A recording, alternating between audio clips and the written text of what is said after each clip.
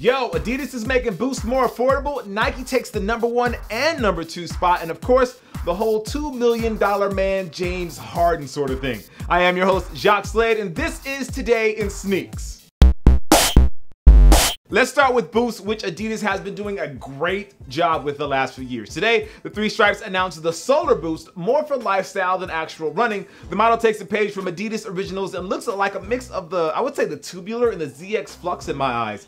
Some models are rocking an open mesh cable upper for breathability, while others utilize Tech Fit for a slightly smoother look. The best part about the new shoe is the price, which is squarely at $100. Adidas actually launched these today, and you can grab them for both men and women at adidas.com.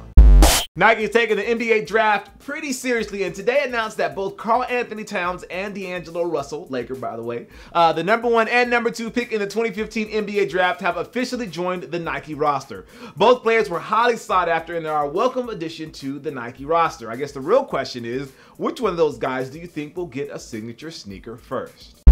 And finally, news hit the web earlier today that James Harden had been offered $200 million by Adidas to leave Nike. Make no mistake, that is a huge number and could possibly show how committed Adidas is to changing the face of the game.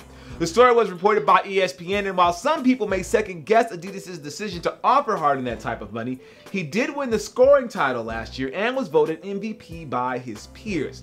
Of course, everyone is bringing up the Steph Curry and Nike situation, but we will all have to wait and see what Nike does. They have until the end of next week to respond.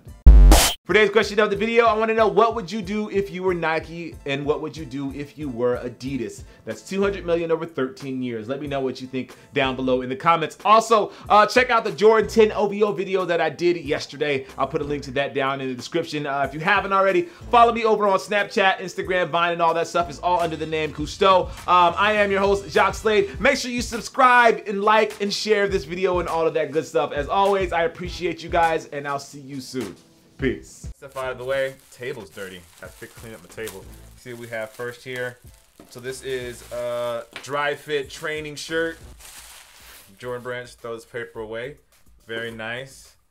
I like that. These, for those that are wondering before you even see them, I do definitely enjoy playing in these. Oh, open the box upside down. Whatever. So let's just get the box out. So bam. Pretty obvious if you can see by now.